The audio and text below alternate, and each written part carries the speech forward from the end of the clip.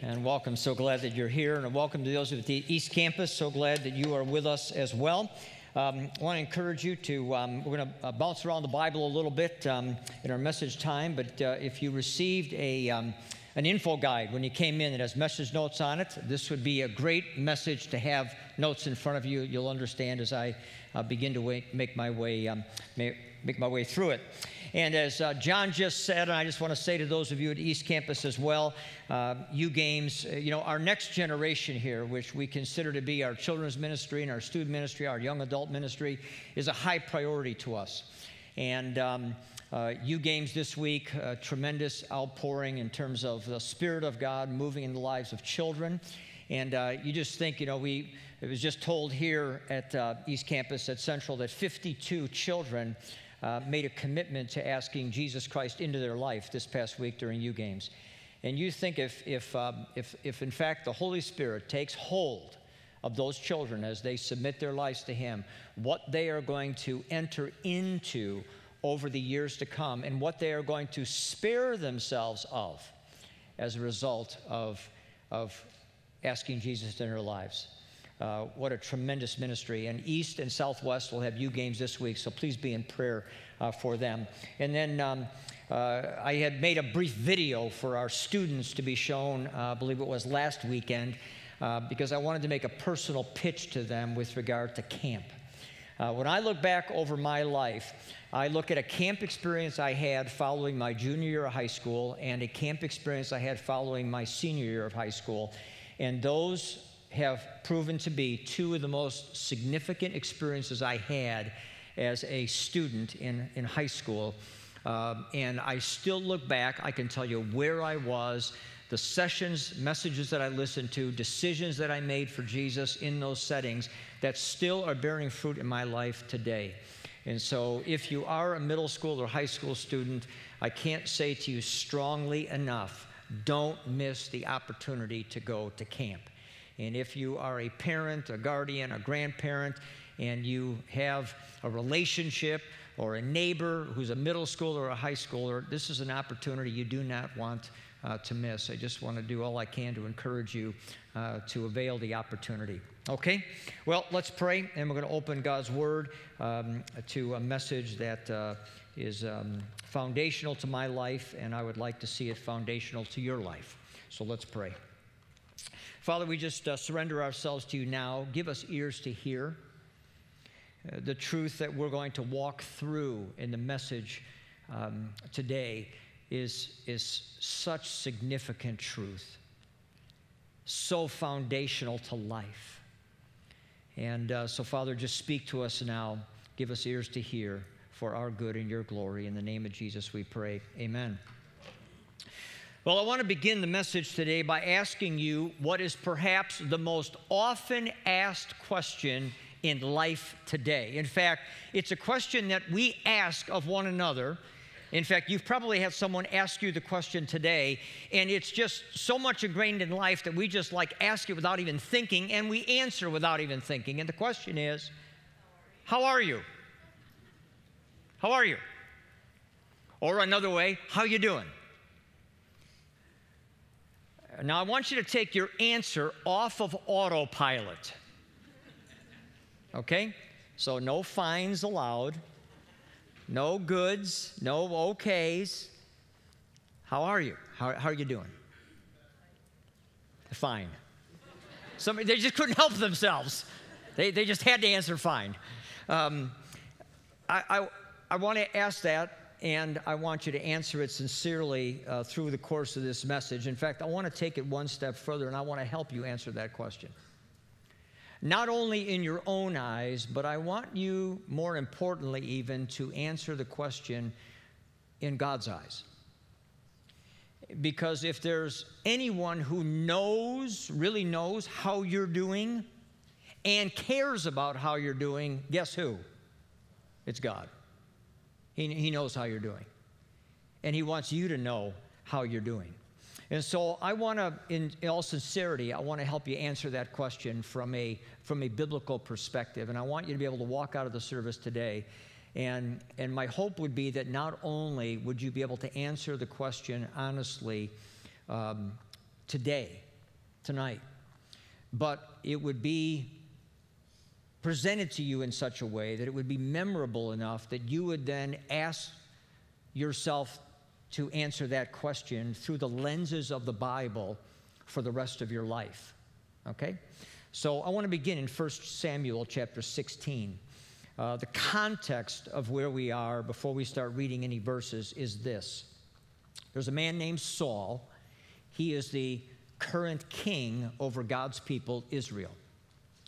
But Saul has failed to honor God, and he has failed to honor God repeatedly to a point where God has now said, I have rejected Saul as king over Israel. I'm going to replace him. And so what God does is he goes to one of his prophets whose name was Samuel, and he says, Samuel, I have rejected Saul as the king over Israel. I'm going to replace him, and so here's what I want you to do. I want you to go to a man named Jesse. And I want to have you ask Jesse to bring his sons to meet before you and in turn before me. For among his sons I have selected the next king of Israel. All right, with that in mind as background, let's pick up 1 Samuel chapter 16, verse 6. When they arrived, meaning Jesse and his sons, Samuel saw Eliab, who was the oldest son, and thought to himself, surely the Lord's anointed stands here before me. But the Lord said to Samuel, do not consider his appearance or his height, for I have rejected him. The Lord does not look at the things man looks at. Man looks at the outward appearance, but the Lord looks at the heart. Then Jesse called Abinadab and made him pass in front of Samuel. But Samuel said, the Lord has not chosen this one either. Jesse then had Shammah pass by, but Samuel said, nor has the Lord chosen this one. Jesse had 7 of his sons pass before Samuel, but Samuel said to him, the Lord has not chosen these. And so he asked Jesse, are these all the sons that you have? There is still the youngest, Jesse answered, but he is tending the sheep. Samuel said, send for him. We will not sit down until he arrives. And so he sent and had him brought in. Now he was ruddy with a fine appearance and a handsome features. Then the Lord said, arise and anoint him. He is the one. So Samuel took the horn of oil and anointed him in the presence of his brothers. And from that day on, the Spirit of the Lord came upon David in power. Samuel then went on to Ramah. So God conducts a draft, if you will. He goes through 7 brothers, the only 7 that Jesse even brought. In other words, if you read into the situation, you think to yourself, well, Jesse just considered David to not even be an option. So he doesn't even bring him. Samuel sees the oldest brother, whose name was Eliab, and upon looking at him, he says, wow, this has got to be the guy. He looks like $1,000,000. And what does God say? Very familiar, famous verse. Don't look at his outward appearance. That's not what I look at. I look at his heart. Well, eventually David is brought in, and the reason he was qualified was because of what? He possessed the heart that God was looking for. Did you know that the word heart appears nearly 850 times in the Old Testament alone?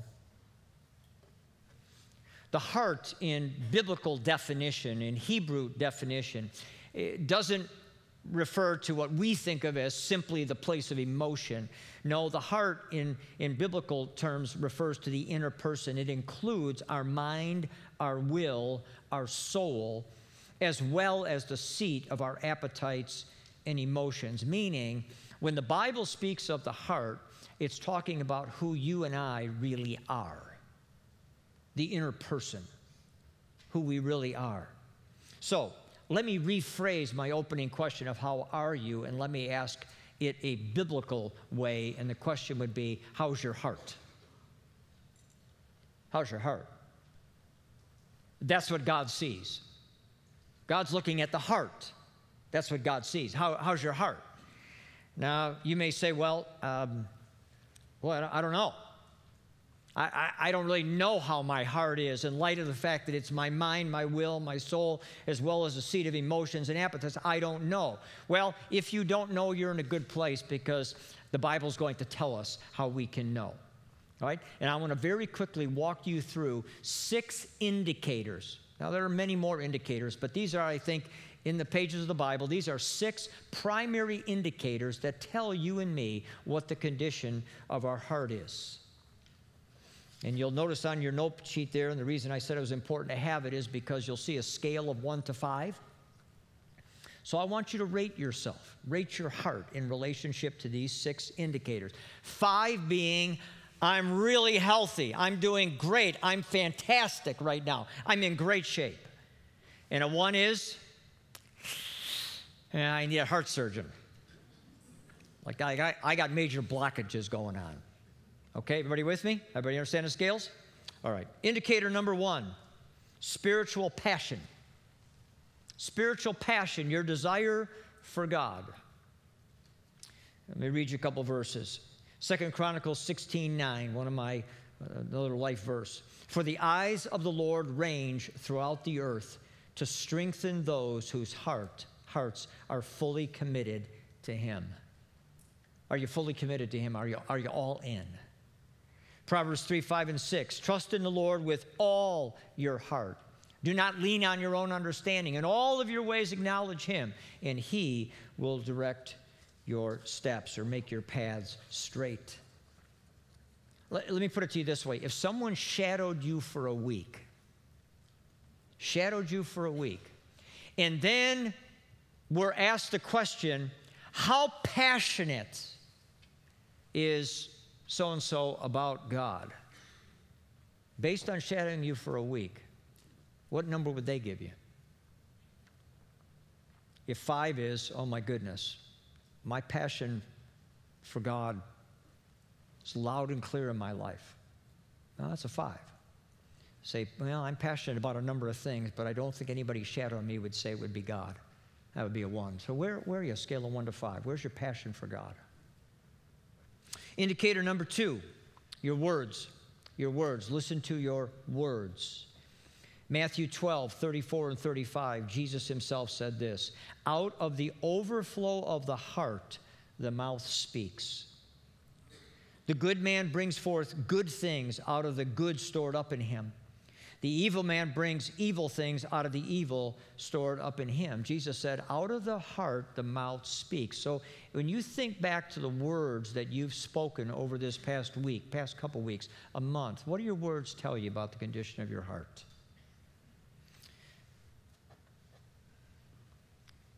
Critical words. A criticizing tongue would tell you that you don't have a very gracious heart. You have a demanding heart. Angry words probably tell you that there's hurt in your heart. Words of gossip and slander probably reveal that you have an insecurity in your heart. A profane tongue would indicate an impure heart. Ephesians 4:29 tells us what our words should be. This would be a 5, if you will. Do not let any unwholesome talk come out of your mouth, but only what is helpful for building others up according to their needs, that it may benefit those who listen. So what do your words tell you about the condition of your heart? Scale of 1 to 5. Okay, indicator number 3, your attitude. Your attitude. Notice your attitude. In 1 Corinthians chapter 10, the Apostle Paul writes a whole section on the children of Israel, those that left Egypt after 400 years of bondage, making their way on the Exodus under Moses' leadership. And what he says of them in verses 5 and 6 is this. He says, God was not pleased with most of them. Their bodies were scattered over the desert. Remember, they didn't enter into the promised land. We're going to look at that later. They died in the wilderness. Verse 6 says, now these things occurred as examples to keep us from setting our hearts on evil things as they did. And then Paul mentions 4 specific ways in which they dishonored God. First of all, he mentions they were idolaters. They were worshipers of idols. They put things before God. Secondly, he mentioned they practiced sexual immorality. Third, they put God to the test. And then fourth, and I find this to be interesting on the list, it's found in verse 10. And I typically don't think of this sin as ranking right up there with idolatry and sexual immorality and putting God to a test. But God puts it on the list. Look what he says in verse 10. And do not grumble as some of them did and were killed by the destroying angel. In other words, they were complainers. They were complainers. Friends, an attitude of complaint is an indication of a heart that is diseased. 1 Thessalonians 5:16-18 says what our hearts should be. Be joyful always, pray continually, give thanks in all circumstances, for this is God's will for you in Christ Jesus. So again, if someone were to shadow you for a week and listen to what comes out of your mouth and the attitude that was expressed, if thanksgiving and joyful is a 5 and a grumbling, murmuring, complaining attitude is a 1, where would you place yourself? 1 to 5. Okay? Indicator number 4, your thoughts. Your thoughts.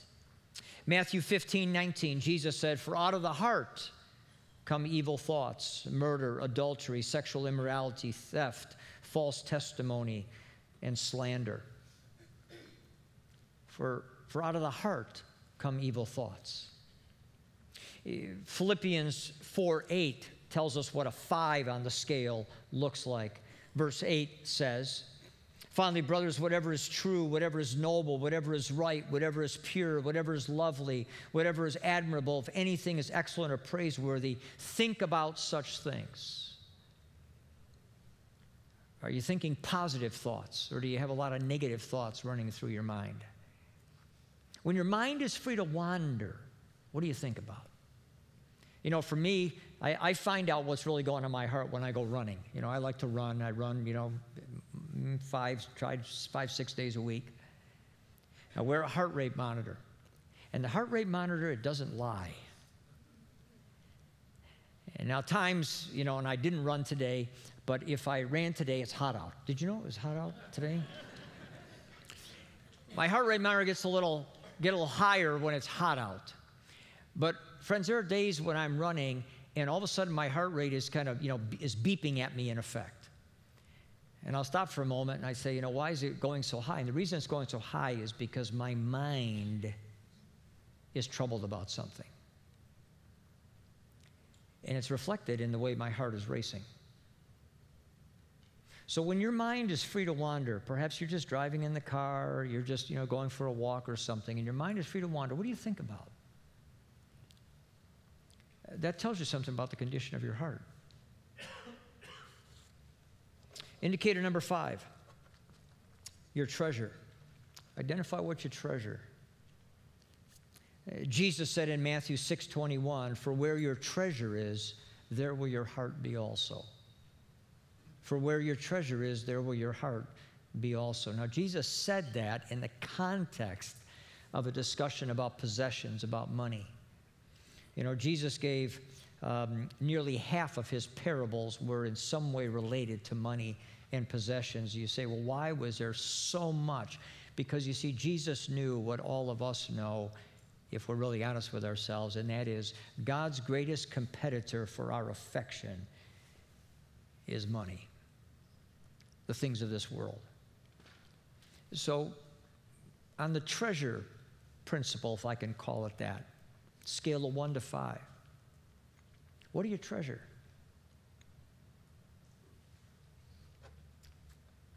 Second Corinthians 9:7 said, each man, obviously each woman implied, should give what he has decided in his heart to give, not reluctantly or under compulsion, for God loves a cheerful giver.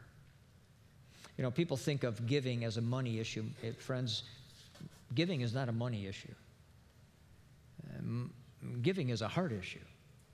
Money is just a currency of our heart. Indicator number 6, your spirit.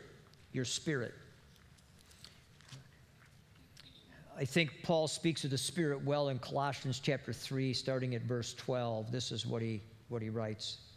Therefore, as God's chosen people, holy and dearly loved, clothe yourselves with compassion, kindness, humility, gentleness, and patience. Bear with each other and forgive whatever grievances you may have against one another. Forgive as the Lord forgave you. And over all these virtues, put on love, which binds them all together in perfect unity. And then look what he says in verse 15. It's kind of the capstone. Let the peace of Christ rule in your hearts, since as members of one body you were called to peace, and be thankful. So from a spirit standpoint, if you just take all those words there, compassion, kindness, humility, gentleness, patience, bearing with each other, forgiving grievances, forgiving as the Lord forgave, letting the peace of Christ rule in your heart. 1 to 5, how you doing? All right, now that I've got all of you thoroughly depressed,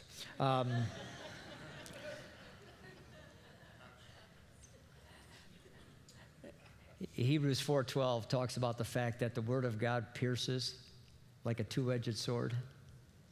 It does at times, doesn't it? You know, years ago, as I said to you, this has been a kind of a life message for me, this heart issue. And in an effort to remember those indicators, I realized when I wrote them out one time that if you just take the first letter, they spell P. Watts, W-A-T-T-S. And I thought, oh, that's pretty good. Words, attitude, thoughts, treasure, spirit. So what, God, you're saying to me is my personal wattage in life is tied directly to the condition of my heart. So I just thought I'd pass that on to you so that you now can't forget the list either. We're called to be the light of the world, right?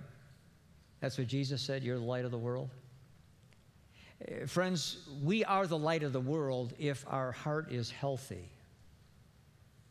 Why is that true? Because when our heart is healthy, then our personal wattage will be high. When our heart is not healthy, then our personal wattage is low and we don't function as the light of the world. Now you may say, okay, well, Don, how important is this? I mean, is this really a big deal? Well, friends, it's a really big deal.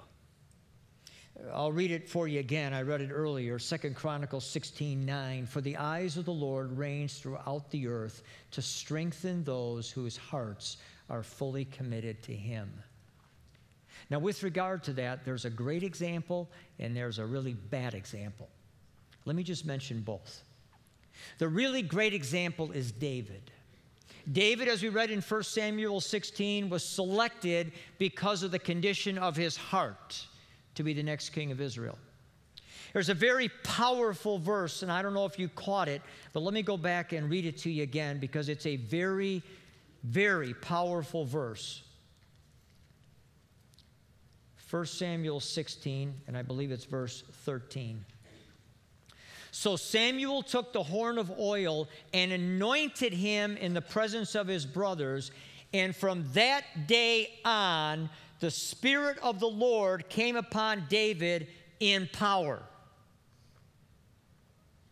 Now think of that in light of 2 Chronicles 16:9, and I'm going to recite it the way I memorized it years ago. For the eyes of the Lord move to and fro throughout the earth, that He may strongly support those whose heart is completely His. In the presence of his brothers, and from that day on, the Spirit of the Lord came upon David in power. 1 Samuel 16. Do you know what happened in David's life in 1 Samuel 17? He took on a little guy named Goliath. Friends, what enabled David to take down Goliath? The answer is found in 1 Samuel 16:13. The Spirit of the Lord came mightily upon David from that day forward. Is this a big deal? it's a big deal. That's a good example. All right, now let's turn to the book of Hebrews, and let's look at the bad example. The bad example is the children of Israel. The children of Israel in the days of Moses provide an example that none of us want to follow. You remember they cried out to God for a couple hundred years that God would deliver them from bondage, enslavement in Egypt. God sends Moses the deliverer. God does incredible things to set them free. And he's going to now take them to a land that he's going to provide for them that they can call their own. But as we know, that first generation never got to that land. They grumbled, they complained, they rebelled, and finally God said, I've had enough of these people. I've tried to teach them the ways of faith. They refuse to listen. They just grumble, grumble, grumble, grumble, grumble, grumble, grumble. And as a result, I'm going to send them back to the desert to relearn the lessons of faith. And this first generation is going to die there. And then I'll start with the next generation. Well, in Hebrews chapter 3, we get the explanation of what was wrong with the children of Israel. In verse 19 of chapter 3, we read this. So we see that they were not able to enter because of their unbelief. They had a faith problem. In spite of all that God had done to teach them the way of faith, they didn't get it. On account of their unbelief. You may remember that the final, kind of nail in the coffin, if you will, in their coffin, was when they sent the 12 spies in. And 10 came back and they said, oh, the cities there are fortified, large walls, the people are really big. We can't do it. It was only Joshua and Caleb among the 12 who came back and said, no, God is with us. God, we can do this. Well, because the people listened to the voice of the 10.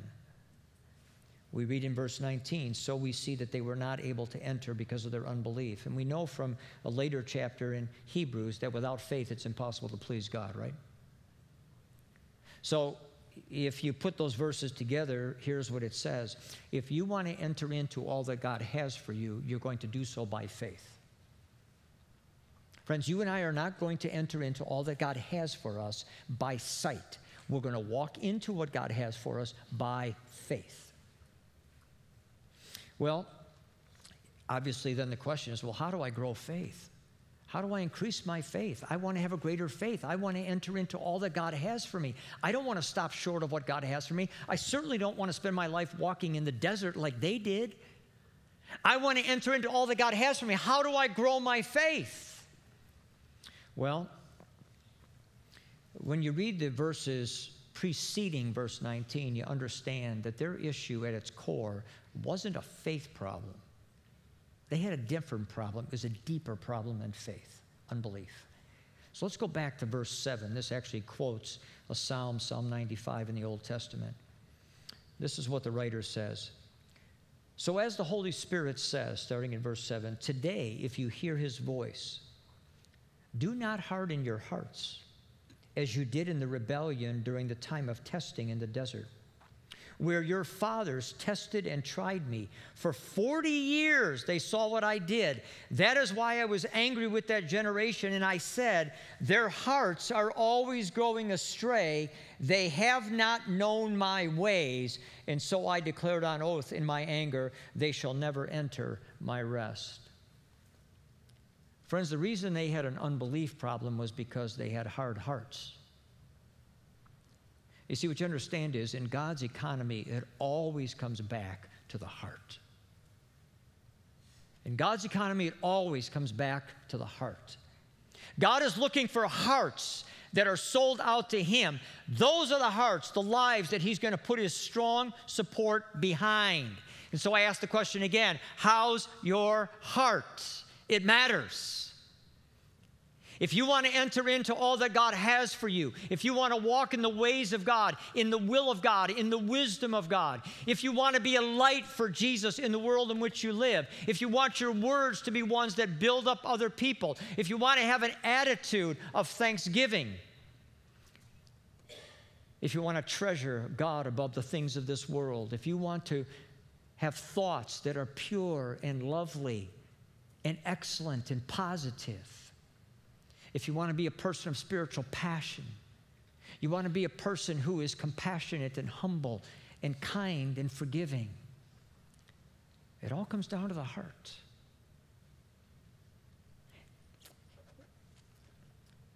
When you think about it this way. Faith is like a seed. If you and I walked out right now onto our front patio, or we walked out the front patio of East Campus, which in both cases is concrete, and you took your favorite plant seeds and you threw them out there, and then you blocked off the area and you set up a sprinkler system, although this time of year probably don't need a sprinkler system, right? It's going to rain most days over the next couple of months. So we made sure that those seeds got plenty of rain over the coming several months. We don't have a problem with sunshine, right? Plenty of sun. And let's just say that we left and we were going to come back in 3 months to see the condition of those seeds. What would we find? We'd find a bunch of dead seeds, wouldn't we? Because we had bad seed? Or because where we put it? You see, friends, God can't grow the seeds of faith in your heart or mine if the heart into which He's planting them is concrete. The children of Israel had concrete hearts. So then the million-dollar question becomes, well, Don, how do I cultivate a healthy heart? How do I cultivate a soft heart? How do I get my heart to look like where my wife Marianne is from, Iowa? Where when they put corn seed in the ground, you come back 6 months later, guess what? 6, 8 feet high corn. Why? Because you can take a plastic spoon and go to the backyard of where she grew up, and you can just dig and you just get black dirt. How do you get that kind of a heart? Well, I'm glad you asked. Because in the time that remains, I want to give you God's prescription for heart health. Okay? God's prescription for heart health. And I think I have 5 specific ideas I want to give you. Okay? Number 1, and it always starts here, repent of sin. Repent of sin. You know, when Jesus first showed up, He echoed the words of John the Baptist, repent, for the kingdom of God is near. Friends, it always starts with confession and repentance of sin. Listen to what David writes in Psalm 32 about what was going on inside of him when sin was present. Here's what he writes. Let's pick up at verse 1. Blessed is he, David writes, whose transgressions are forgiven, whose sins are covered. Blessed is the man or the woman whose sin the Lord does not count against him, and in whose spirit is no deceit. However, when I kept silent, being implied, about my sin, my bones wasted away through my groaning all day long. For day and night your hand was heavy upon me, my strength was sapped as in the fever heat of summer. But then I acknowledged my sin to you and did not cover up my iniquity. I said, I will confess my transgressions to the Lord, and you forgave the guilt of my sin. Now, when you take that apart, he says, when I was silent, he said, your hand was heavy upon me. In other words, he felt oppressed. That's what he's saying. I felt oppressed. Not only did I feel oppressed, but I felt depressed. My strength was sapped as in the fever heat of summer. Now, do we know anything about that? I flew into the airport earlier today, and I had been up in Michigan for a few days where it never got above like 72 degrees. I know, you're jealous. And I walked out of the front doors of the Orlando airport, and that hot air hit me. What do you think happened to my energy? I don't think I feel like running this afternoon. Friends, David says, when I was silent about my sin, I felt oppressed. I felt depressed. I felt that my energy was sapped from me like the fever heat of summer. Friends, you want a healthy heart? Make the repentance of sin a daily practice. Friends, seldom does a morning go by when I don't take time that I have with the Lord, that I don't, in some way in the early parts of that, stop and just say, Lord, what took place in my life yesterday that was not honoring to you in some way? And I start with repentance of sin. Now, if you don't repent of your sin, it doesn't mean that God loves you any less. It doesn't change anything in his love for you. It doesn't put, if you will, a major block between you and him. No, God still loves his people. Those who, our sins are covered because of what Jesus did. Our salvation is guaranteed by what Jesus did, not what we do. But friends, the quality of our life experience is affected by the cleansing of our heart, which is why David writes, blessed is he whose transgressions are forgiven. When I was thinking about this just this afternoon, I turned to my Bible to Psalm 51. This is the psalm that he wrote on the heels of his sin with Bathsheba. He says, have mercy on me, O God, according to your unfailing love, according to your great compassion. Blot out my transgressions. Wash away all my iniquity and cleanse me from my sin. Skipping down, verse 7, cleanse me with hyssop and I will be clean. Wash me and I will be whiter than snow. And then listen to what he says next. Let me hear joy and gladness. Let the bones that you have crushed rejoice. Friends, heart health begins with repentance of sin. Make it a daily practice. James 5:16, James writes, confess your sins to one another that you may be healed. Okay? Second, address your hurts. Address your hurts. Newsflash, life hurts. Is that new news to you? Life hurts? Life is unfair? People fail us, they disappoint us, they offend us, and our emotions get bruised.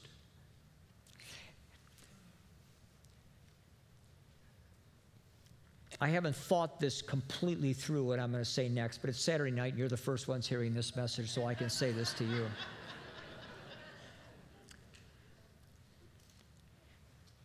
In being a pastor to people and relating to people, a lot of people over the years, and in many cases on deeper levels, I find that in many, many, many cases, it's not spiritual unhealthiness that is killing people, it's emotional unhealthiness that's killing people. And the reason people are emotionally healthy is because they're living with unresolved hurt. Friends, there are a few topics the Bible speaks more about than unresolved hurt. And few topics that the Bible is more strongly opposed to or speaks to than unresolved hurt. Listen to Ephesians 4:26 and 27. In your anger, do not sin. In other words, he says you're going to get angry at times. You're going to get angry. Just because you get angry doesn't mean you've sinned. In your anger, do not sin. In other words, don't let it go to the point where that anger turns into a sin. Do not let the sun go down while you are still angry. I mean, don't end the day angry. Verse 27, this is the verse that's sobering. Do not give the devil a foothold.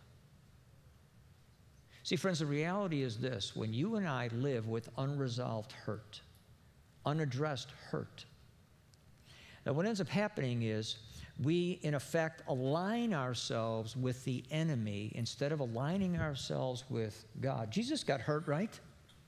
Jesus got hurt to the point of being hung on a cross. He got hurt. Life wasn't fair to Jesus. Here he is sinless, and yet he's dying for the sins of all of us. He was crushed for our iniquities, Isaiah writes. Life wasn't fair to Jesus. He was deeply offended. He was hurt. But he addressed it, resolved it to the degree that he was on the cross. And what did he say? Father, forgive them, for they don't even know what they're doing. So he modeled for us forgiveness. But you see, when we don't align ourselves with Jesus in doing the exact same thing, we in effect line ourselves with the enemy, and we give him a place, as Paul writes, a place of standing, a foothold, a place to stand in our lives from which to wield influence. Pastor Robert Morris writes this about bitterness. Bitterness occurs when we feel life is unfair. We feel offended, pushed aside, annoyed, or provoked. We're resentful, cynical, grieved, jealous, or distressed. We have a chip on our shoulders. We feel we haven't received our fair share. We feel slighted, and it shows. If we're bitter people, then that bitterness produces other problems. Yes, it does, because the enemy's got a place of standing in which he wields influence. Bitterness comes to a head in a whole host of actions, behaviors, and attitudes of the heart, including addictions, irritability, depression, pornography usage, lust, immorality, anger, lack of forgiveness, hate, envy, jealous, and more. Many problems can be traced back to this one root. Bitterness is a spiritual condition that Satan and his bunch can use to trap us in pain and despair. Our job is to prayerfully seek God's face and ask him to show us this root in our lives. We need to see the truth about this sin, confess it before the Lord, and then ask the Lord in Jesus' name to deliver us from any harmful spiritual oppression that has cropped up around it or because of it. Let me continue. Whenever we are bitter, we tend to become downcast or depressed. Bitterness implies that nothing can be done to remedy a situation, so all that is left for us is to stew in our sorrows. When we carry around bitterness within us, we carry around this sense of discouragement or rejection. This kind of oppression is often something we need to be delivered from in Jesus' name. And so he then asked this question: is there resentment in your life? Is there unchecked anger, hurt, disappointment, or disillusionment? This bitterness will eat away at your life. You need to forgive. Perhaps there is a person, group of people, or institution you need to forgive. Perhaps you need to forgive yourself. Friends, you and I, heart health number 1, repent of sin. Heart health number 2, address your hurts. Address your hurts. You know, the great news about being a follower of Jesus Christ is that we can address our hurts. Do you understand that? We can address our hurts. All right, third, cast your cares. Cast your cares. Put another way, your worries, your anxieties. Proverbs 12:25 says, an anxious heart weighs a man down. We all know that, right? 1 Peter 5:7, cast all your anxiety on him because he cares for you. 1 Peter 5:7 is one that I practice often, almost on a daily basis. I find myself, I don't know about you, maybe you're like me, I'm relatively easily burdened. Are you easily burdened? Things weigh you down. You look at the day ahead and you sometimes just want to go back to bed.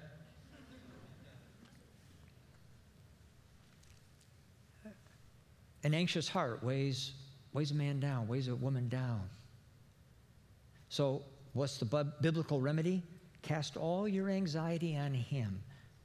So today, Lord, before I even start my day, at the very beginning of today, I just want to give you this and this and this and this. This meeting I have coming, this task I have coming, this child right now that I'm struggling to relate to, this financial issue we're facing, this bill that's is coming in the mail, and I'm not sure we're going to have enough to cover it.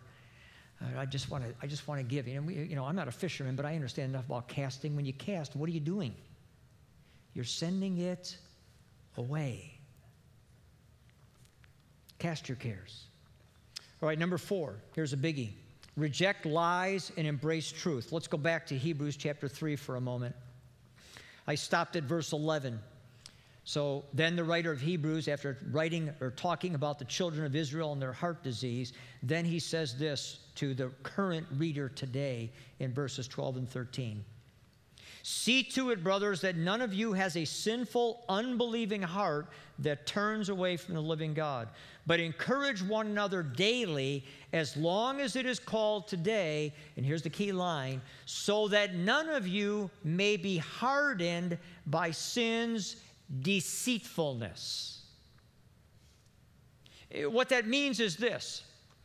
Every temptation that you and I face comes to us wrapped in a lie. Every temptation we face comes wrapped in a lie. Why do we give in to the temptation? Answer, because we accept the lie to be the truth. If we saw it as a lie, we wouldn't buy it. But we buy it because we accept it as the truth. So the writer here says, see to it and encourage one another daily, as long as it's called today, so that none of you may be hardened by the deceitfulness of sin. We know the enemy is a liar.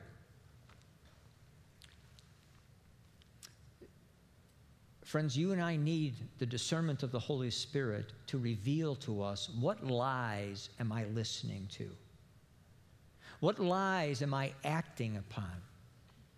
You know, I hear a lot of people over the years say, God's not going to meet my needs.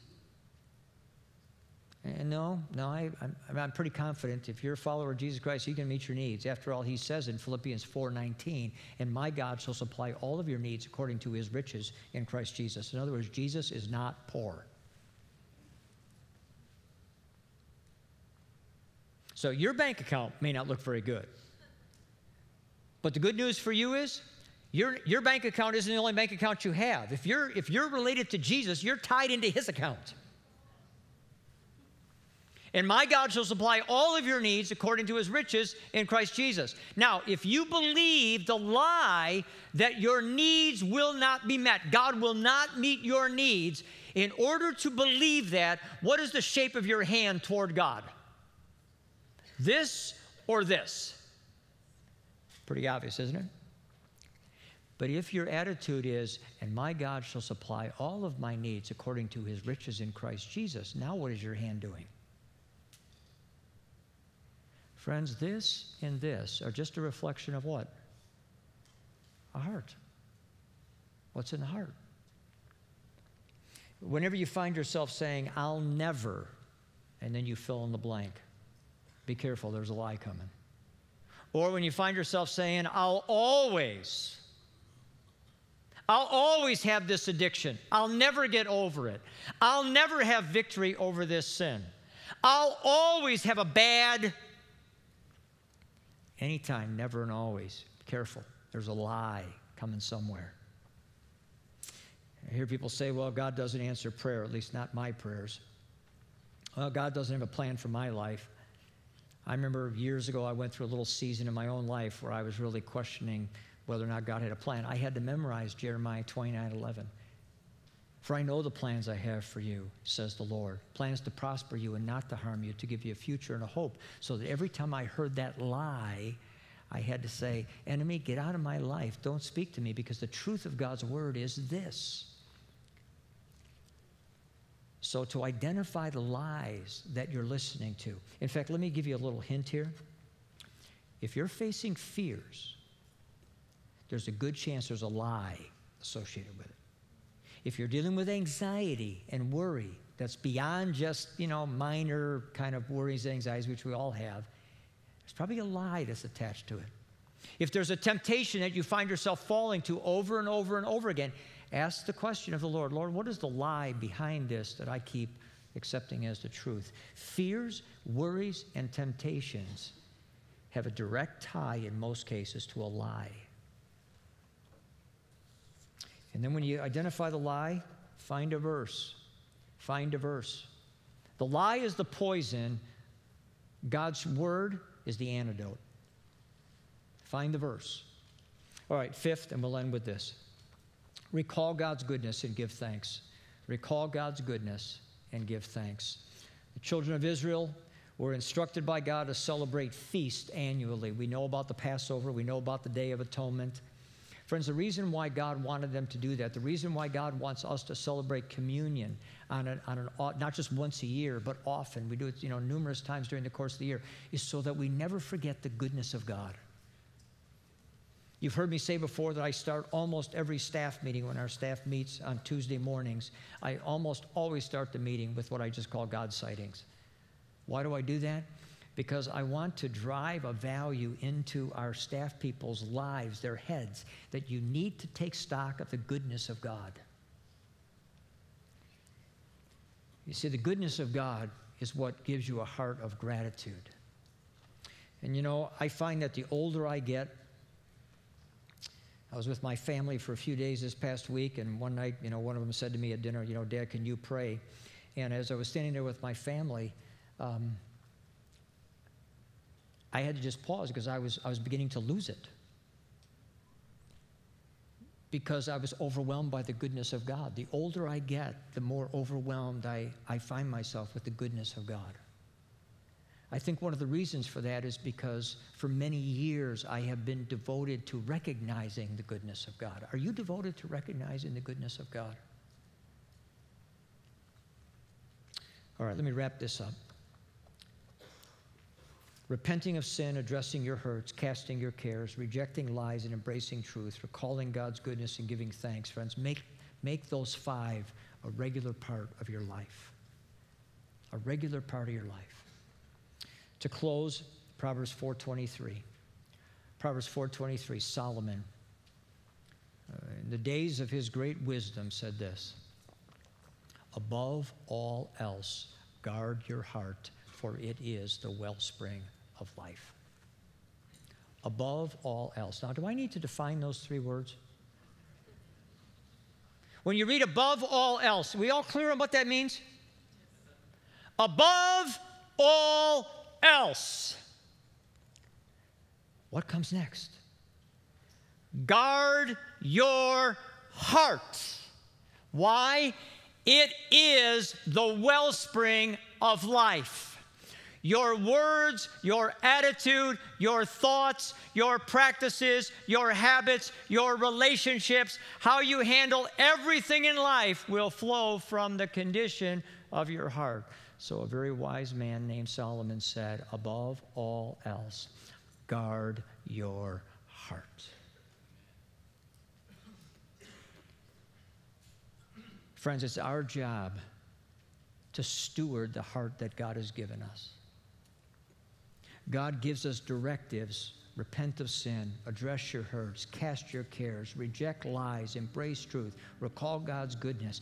And God says, this is your prescription. You know, a lot of you take, you know, vitamins in the morning when you get started, right? I take some, you know, vitamins in the morning when I get started. Friends, here's a list. Here's five vitamins for your heart. Did you get that? Get up in the morning and take these 5 vitamins. And start your day with a healthy heart. Okay? Let's bow our heads for prayer. I'll just give you a moment, and then we're going to just sing the reprise of one of the songs we sang earlier. Just take a moment before the Lord before we rush back out into life.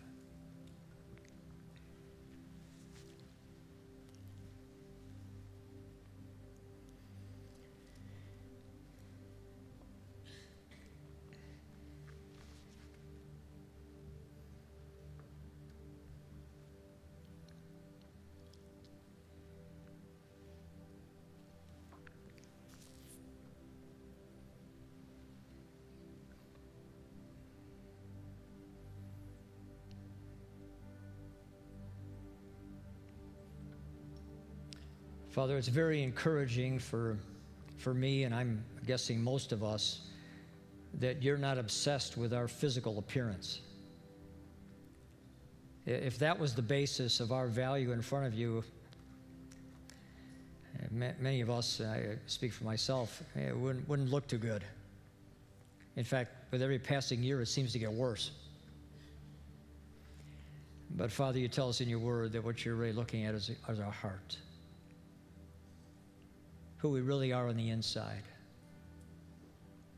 And for that, we can get better and better and better and better with every passing day. And we can because of what Jesus did on the cross and then rising from the dead, because we have the Holy Spirit, because of your word. Father, you've poured out to us all that we need to be healthy, relationally, spiritually, emotionally, mentally, in every realm of life, we can be healthy. No matter what's going on in our external world, we can be healthy because of you. We thank you for the great privilege it is to be a child of yours. We pray this all in the name of Jesus. Amen.